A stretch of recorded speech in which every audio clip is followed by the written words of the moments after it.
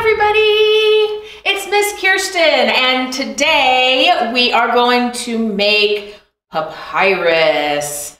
So papyrus is a type of paper that was made in ancient Egypt. Now, if you think about ancient Egypt, you're probably conjuring up images of mummies or pyramids, maybe the Sphinx, but they also wrote things down. They wrote a lot of things down. They carved words into their monuments. They wrote words down on their papyrus scrolls. And ancient Egyptians believed that there was a god in charge of writing, and his name was Thoth. And if you look, where is it? Here, you can see that Thoth has the head of an ibis and the body of a person. Lots of ancient Egyptian gods and goddesses were part animal and part human. Now, papyrus paper traditionally was made using the papyrus reed, which is a marsh plant that grows near the Nile River. You would cut the reeds and lay them out to dry. And then you would thwack them with special instruments and to flatten them and let them dry again. And then you would thwack them again and let them dry again. That's 3 times. It takes a long time to get those reeds dry. Then you pull the fibers apart and you lay one layer like this and one layer like this and use a special adhesive to make papyrus paper. Of course, we don't have 3 weeks to make a piece of paper. We have about half an hour. So we're going to use a shortcut. Instead of pounding reeds and waiting for them to dry, we are going to use brown paper. Now, if you picked up a bag from the library, you will have 2 sheets of brown paper that look just about like this. You will also have a paint cup, a paint brush, 1 popsicle stick, a piece of wax paper, and a cup of glue. Like in all of my videos today, I will be using white glue to show you since it shows up better on camera instead of the clear glue that you have in your bags. All right, you will probably want some scissors and 2 bowls, one of which has plain water in it. Okay, so to start, we're going to lay out our wax paper. Might want to turn it over so it doesn't roll up on you. There we go.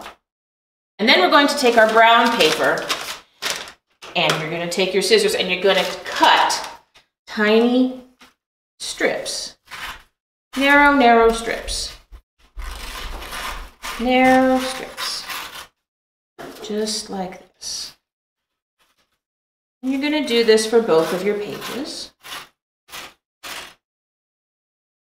Cut the narrow strips.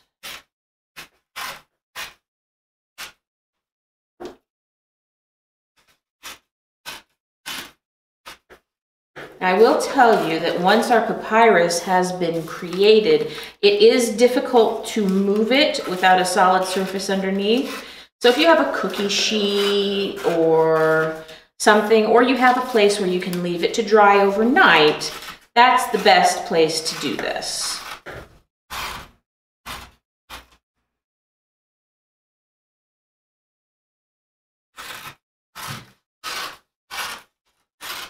So we're just cutting strips of paper and cutting strips of paper. I'm only going to cut 1 and show you the technique so that we're not spending 30 minutes cutting strips of paper. But I will cut this one up all the way, just to give you time.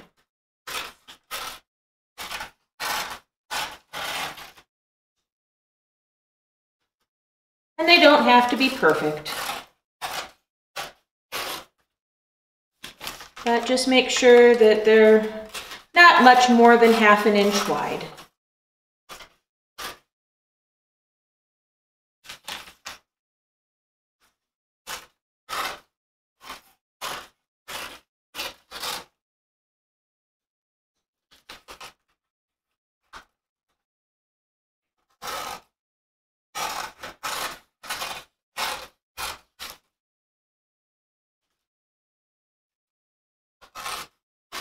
takes this long to cut strips of paper, aren't you glad we're not drying reeds on camera?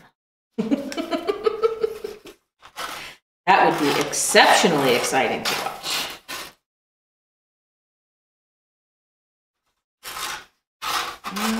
Okay. Just a few more here. About a quarter or a half an inch wide. Just straight down the paper.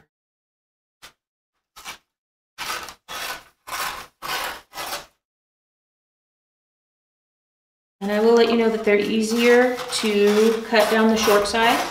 So if your paper is not perfectly square, make sure you're cutting the strips the shorter way instead of the longer way. You'll get more paper out of it in the end.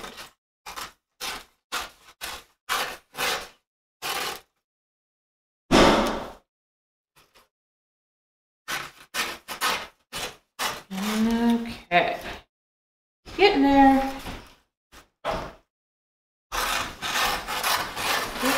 Getting there. It's coming.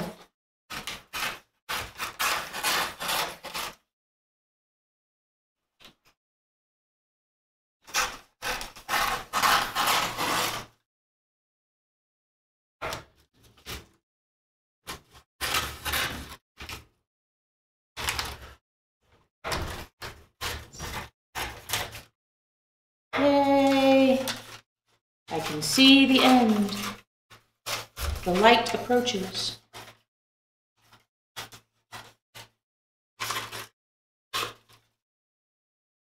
There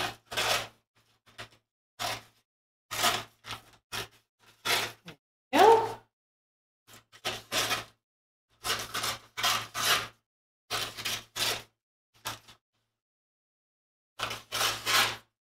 Two or three more, and then we can move on to the next thing. Yay!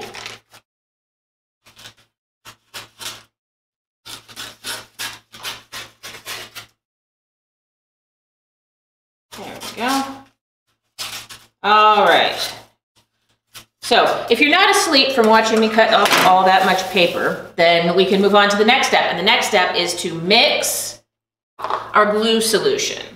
So take your glue and put it in the bottom of your bowl. And then you're going to put an equal amount of water at the bottom of your bowl. And then you can take either a spatula if you have one handy, or you can take your popsicle stick and you can stir it up until it is all one consistency.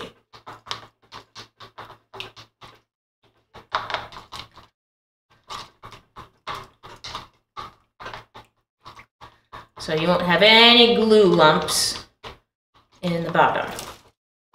So with the white glue, it looks something like this. Can you see? Okay, you don't want any glue stuck to the bottom. You just want it all mixed together in your bowl. Okay, then you take a strip and you get it wet. Slick it off and you lay it out on your wax paper. Take a strip, get it wet, flick it off, lay it down right next to and a little bit overlap, just a little tiny overlap of your first piece. So there's no gaps, okay? You don't want any gaps between your pieces, okay? Show that again. Dip your strip, slick it off, lay it down so there are no gaps. You did a really good job cutting your strips straight. This will be very easy because they will just overlap right away. See? They overlap right away. Okay?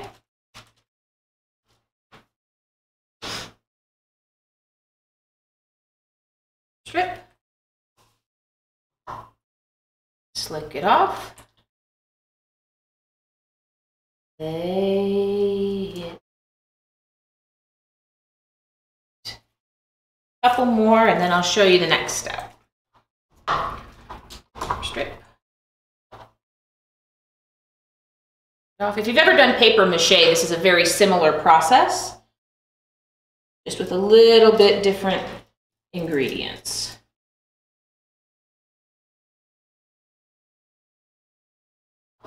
Yep. Slick. I'm going to make sure there's no air bubbles either between the paper and your wax paper. Okay? All right, now, once you have half of your strips going one way,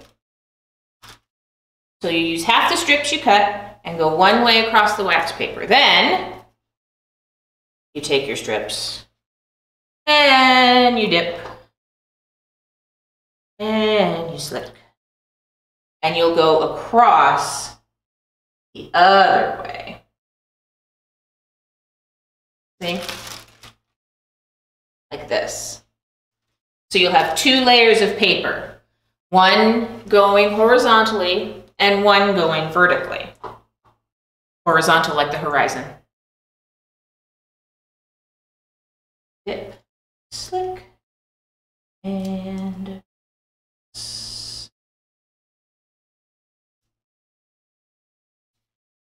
go. Dip. Dip. There we go. Slick. Press. And as you can see, as we make the layers, it turns into a pretty cool product.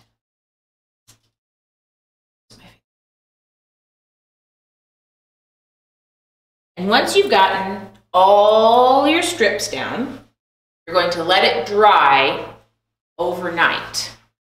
And when you wake up, your paper should look something like this. This is a piece that I made, about a week ago.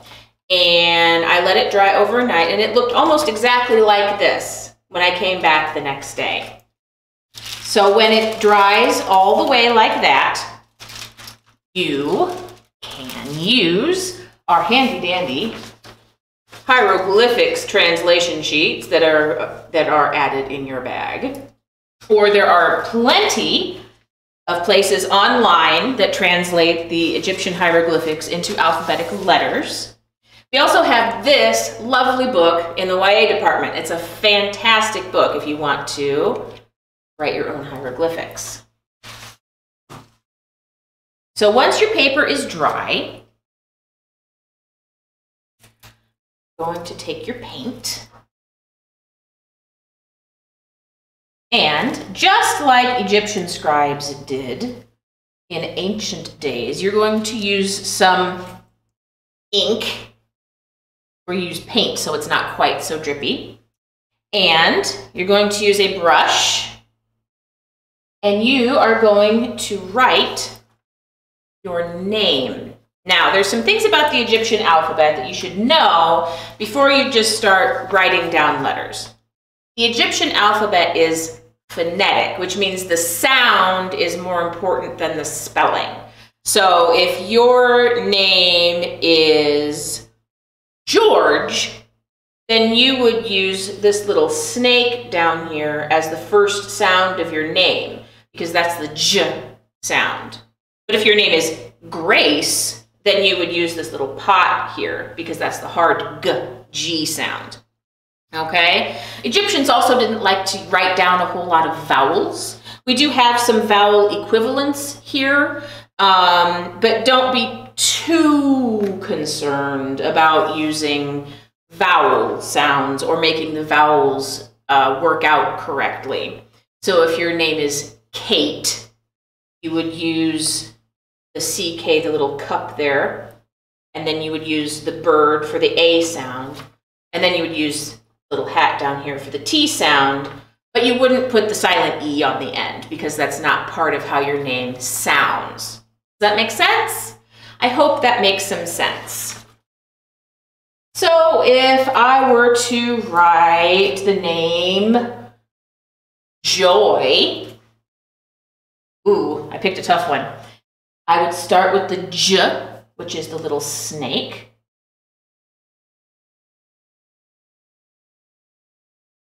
Snake head and the little neck and tail and the tail. See? J. Boy. Let's see. I think that would be an O, which is the curly Q, and an I, which is the feather.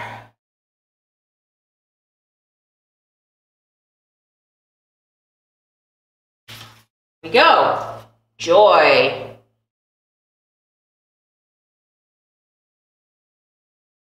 Now, you will find in your packet, there are lots of other words that we have that you can write down. You can write down man or woman or child, animal. There's a word for city or house. You could even describe yourself. You could be gorgeous or brave or dazzling. And here are some other words. Dreams, laughter, hair, heart.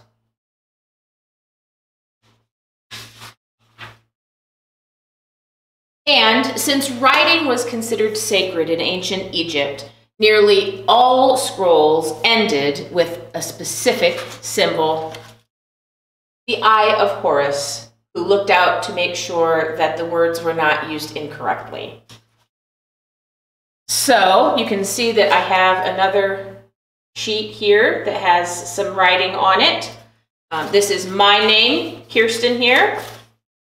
This one is beautiful, I think. Is it? Let me look. No, it is not. I'll find it. Ah, laughter, which is more appropriate. This down here, this is the symbol for life, health, and wealth. It is a very common blessing in ancient Egypt. You find it all over on houses and coins and all kinds of different places. So I wrote that down, and then I ended it with the eye of Horus here. All right, I hope you guys have a lot of fun making your papyrus paper.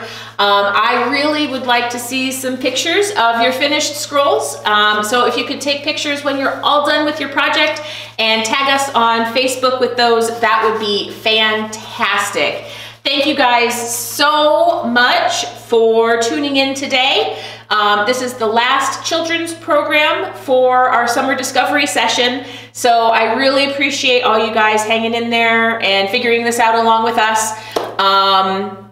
We will be returning to Facebook Live hopefully in August or September, so keep your eyes open for that. We will have more information on our website and on Facebook as soon as we know what's going on. So thank you guys so much, and we'll see you soon.